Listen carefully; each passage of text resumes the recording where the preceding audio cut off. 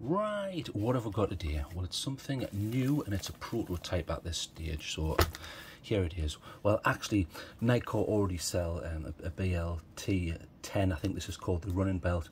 They also sell the NB1000 Ultralight power pack, which is also in this.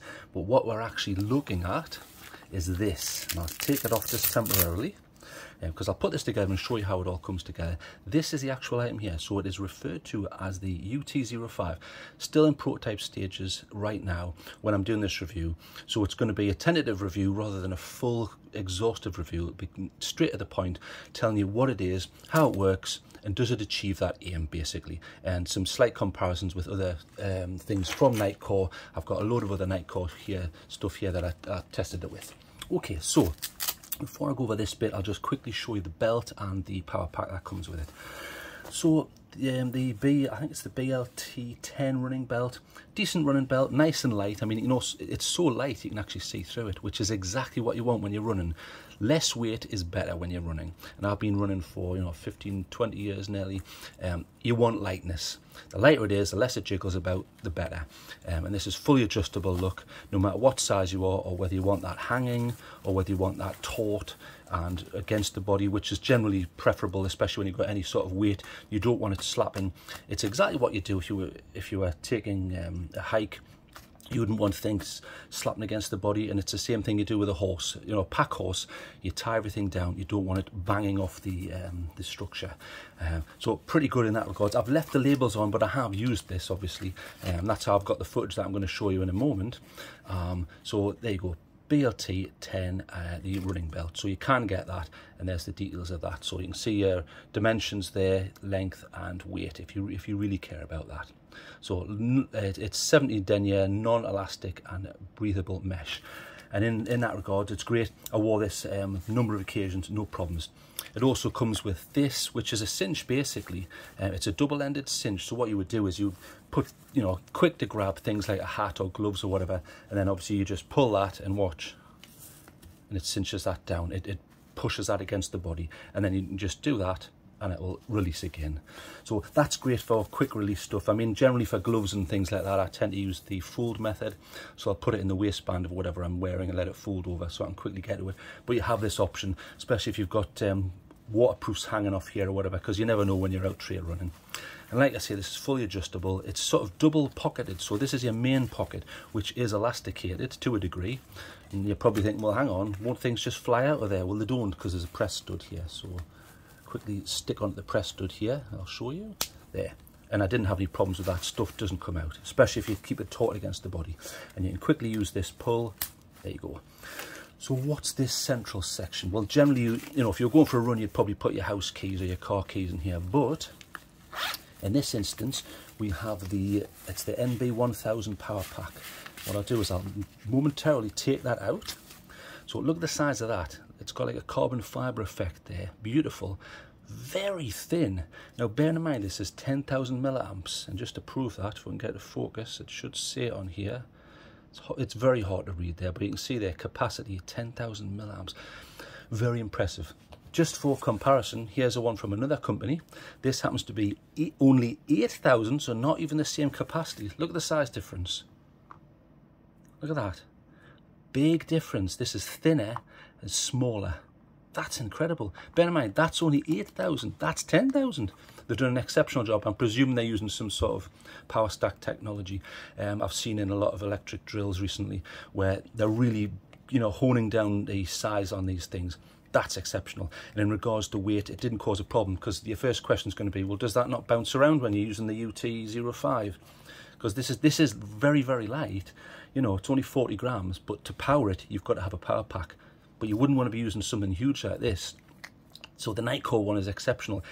I didn't have any problems. When this was in the pocket on my back, I trail ran, no problems. There was no slapping, and if there is any slapping, all you do is you just adjust this so it's a bit more taut. And in the pocket, I'll show you, I've tried to take this to bits as much as possible to show you.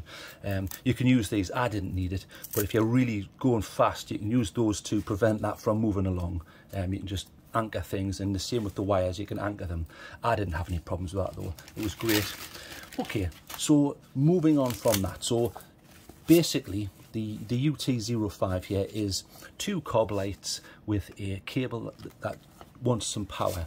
So the cable comes through, you can put it through here, and this is Velcro, so you can open that. Comes through, and then you want it to get it in. There's a little hole there, you see, an access hole, like you get on military stuff when you've got antenna holes and things like that.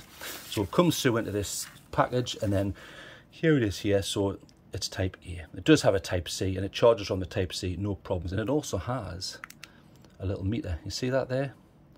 See the little 3 blue lights? And it flashes as it goes up and comes down, so that's still almost full. And I've done loads of training with this.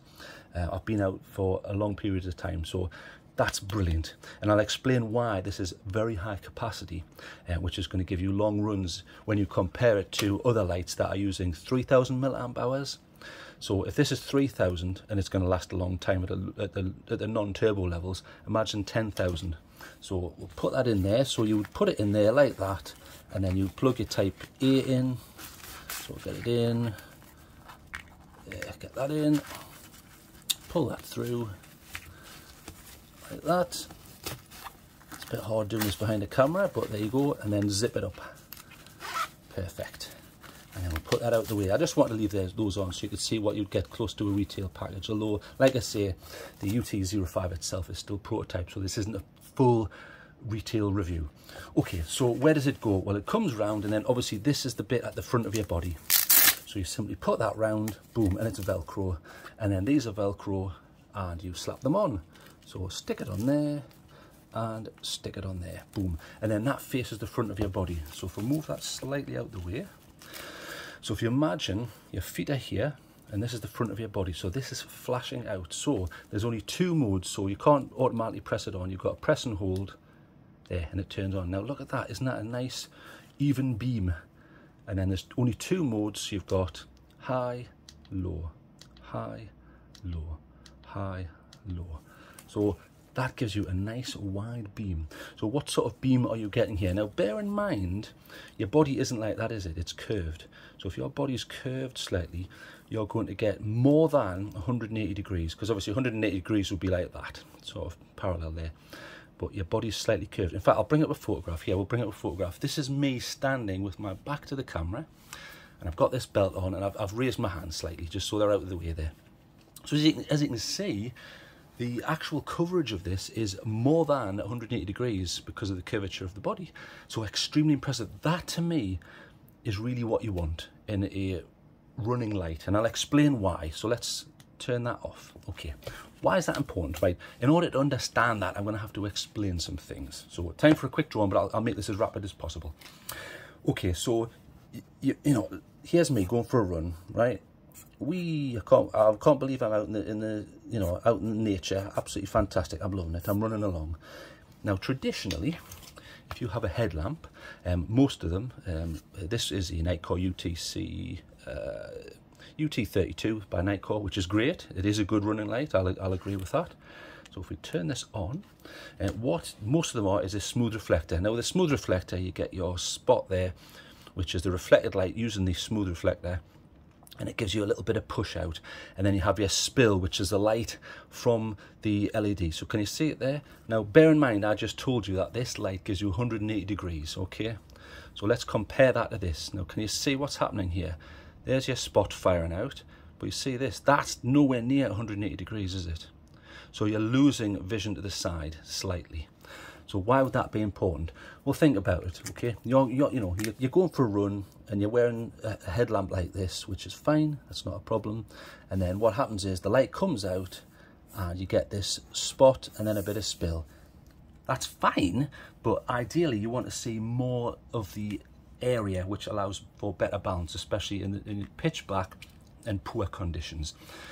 So if you imagine, if you're trying to balance and go for a run with difficult terrain, if you imagine you're having to concentrate on that, basically. It's hard to work out what the hell you're doing when you're just looking at that. I mean, this is an extreme over example. You know, I'm going way over the top here. So, but if you imagine, the wider it is, the better. Now, obviously, that's way over the top there. It's not that bad because obviously your head is higher than here. So you pull back, you pull back. You see how it's coming? It's getting wider. I'm trying to oversimplify this here. So one way around that is to use a orange peel reflector. Now, if you use an orange peel reflector, what you can do is, now that was smooth, as you can see there. You can use an orange peel reflector. You see how it's not perfectly smooth? Now with that, you're trying to get a bit of a transition. So if we turn that on, that's the white one there. See, it's less pronounced unless we get really close. You can see the spot there and the spill, but you see as we come back there, already gone. See, gone. So you don't get this transition. You still get the width problem, but you get more of a transition into those two zones. It's much better for running. However, the for example of that is, if you thought, well, can we not just have really, really, really wide? Well, yes, you can.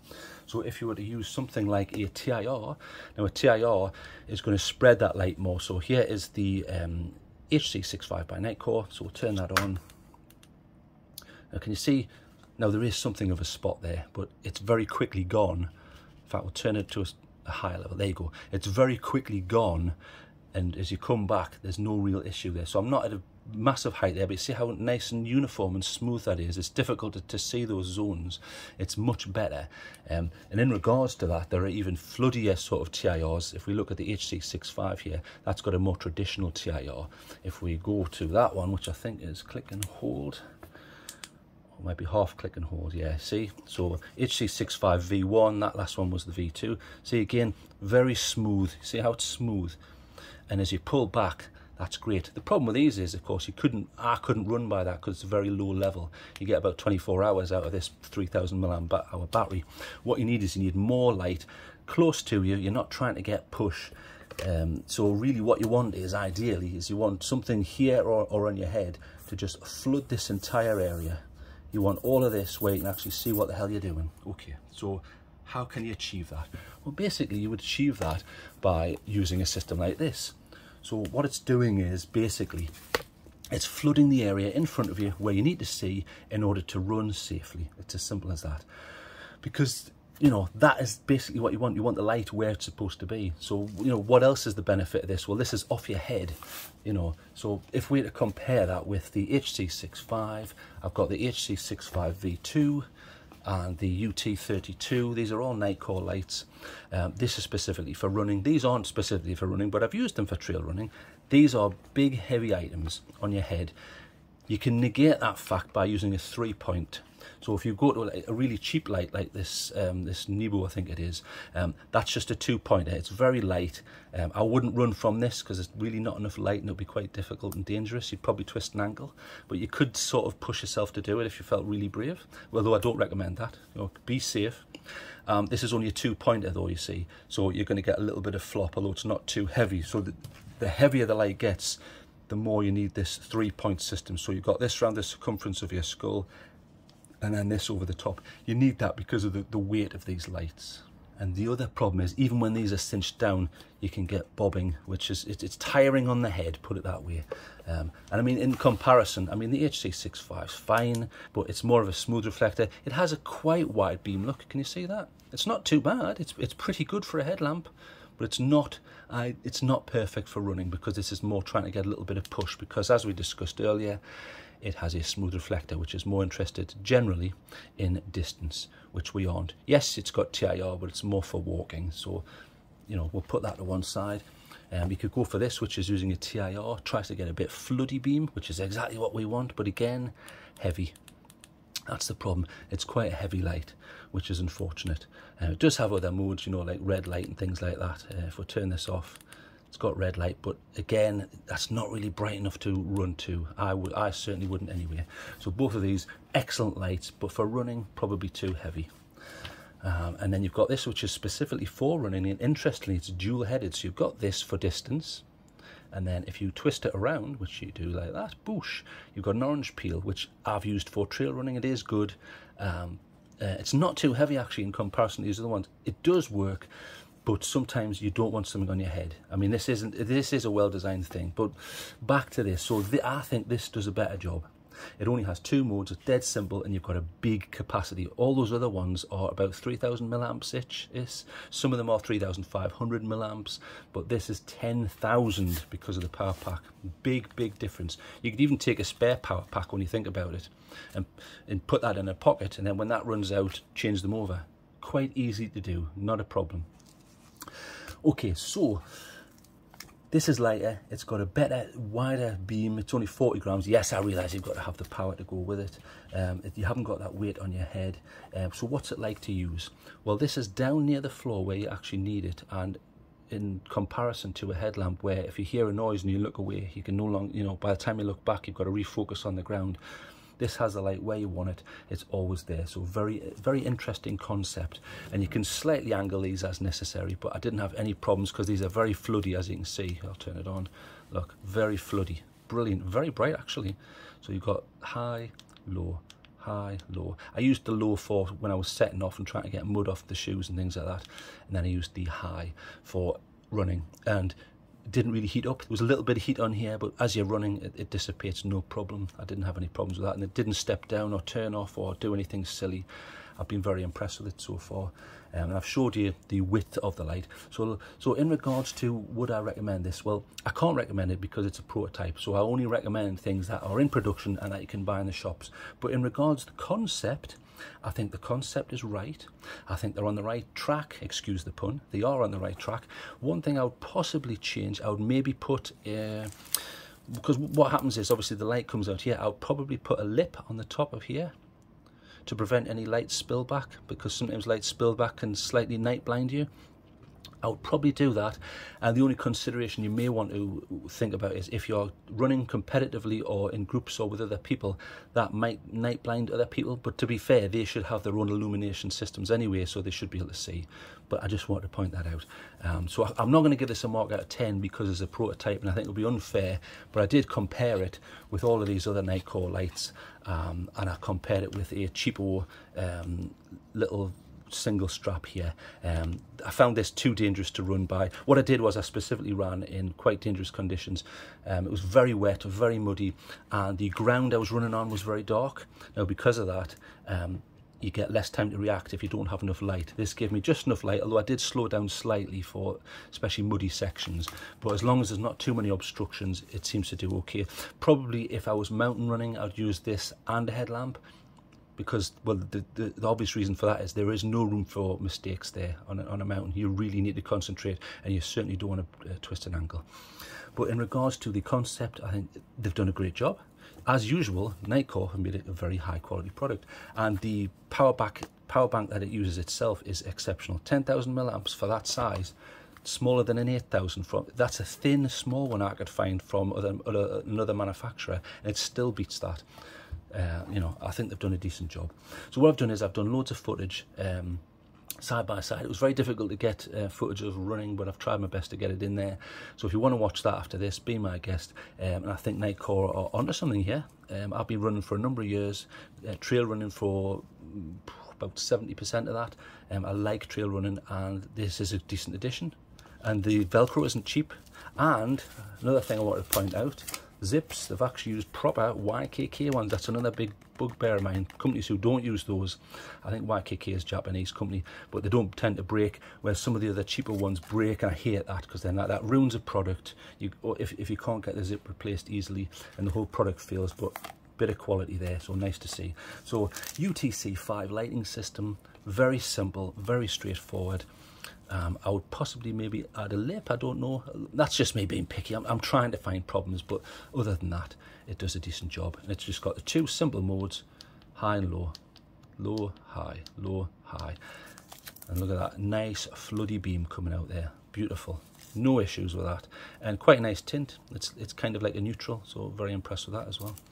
So well done, Nitecore. Anyway, here's some footage of me, so you've had enough of me waffling. I'm off, bye-bye.